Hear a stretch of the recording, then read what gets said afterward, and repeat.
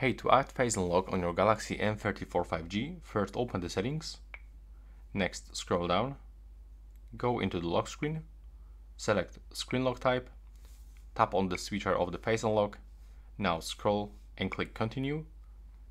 From here we have to set first the Secure Screen Lock, so we will be able to choose between the PIN, password or pattern. Let's pick this one for example, input your current lock screen method, and tap to confirm.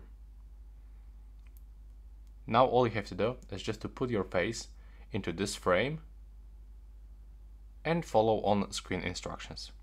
And after you hit 100%, it means that your face will be fully scanned and you will be able to use this feature. Right now, please subscribe to my channel. Bye bye.